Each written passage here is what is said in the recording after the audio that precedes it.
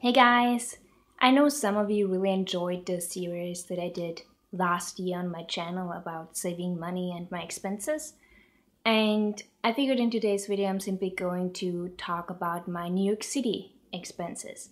As the title of this video probably suggests, I'm living off $1,300 in New York City. In this video I'm simply gonna break it down for you how much I spend in each category. I'm not gonna go into too much detail. I'm simply gonna give you a breakdown of my fixed expenses and on where the rest of my money goes. My biggest expense is rent. Rent, including utilities, is $500 for me. Please bear in mind I share a room with my babe. I know that most of you might not be able or willing to share a room with someone, but I'm living in a 2-bedroom apartment in Bushwick in Brooklyn, and I'm sharing a room with my babe. The building that I'm living in is actually rent controlled, meaning they're not allowed by law to raise the rent if 1, 2, 3, 10 more people were to move into this place. That's why the rent didn't go up with me being here, a third person living in the apartment. So that works out really well for me. And utilities are usually fairly low. But as I said, $500 includes rent and utilities. Public transportation is a big one. I obviously use public transportation pretty much every day, and it's roughly $120. The monthly ticket is $116.50, but for the purpose of this video, I figured I'm gonna round up. Then there's food. Initially, I wanted to be at roughly $200. I did the same in London. My budget was £200 per month, and usually I was just fine. Most months I spent £150. Some months I spent as little as £100. But in New York City, that's not possible for me. So my food budget ranges between, or my expenses range between 160, 70 and 250.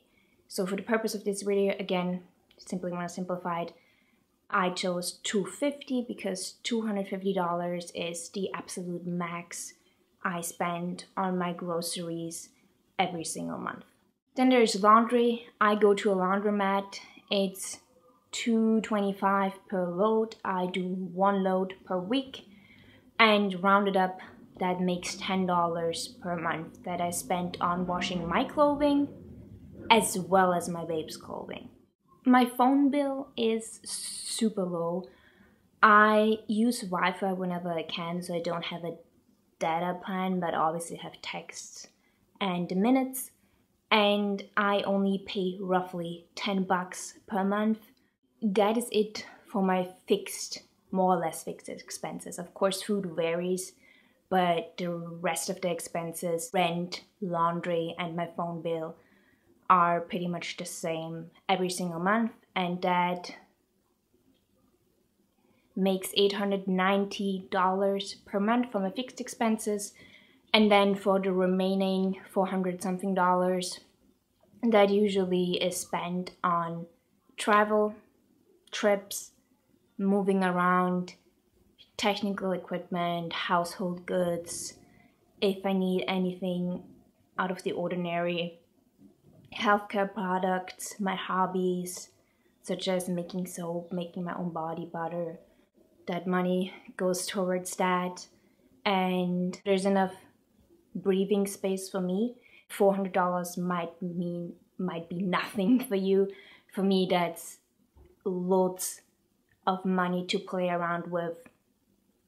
And I'm sure now that I'm all set with most things, I will be able to save even more, but $1,300 for me is just fine.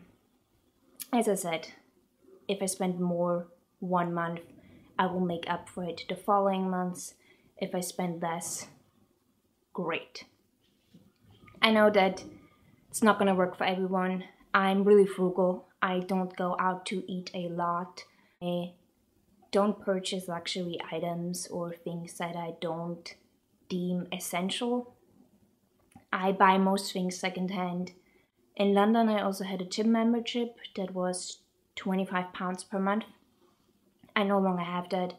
I do yoga every single morning with just plain YouTube videos, and I freaking love it. Sometimes I do go to yoga events, but overall I have almost zero expenses in that area of my life. I'm really happy and content with my current setup. So if I want you to take away anything from this video, then it would simply be save where you can save. Look at all the areas of your life where you could potentially save more, and simply be playful with it. Have some fun. Oh, how cheap could my phone plan be? Or could I find a cheaper apartment? All those things. It doesn't have to be daunting.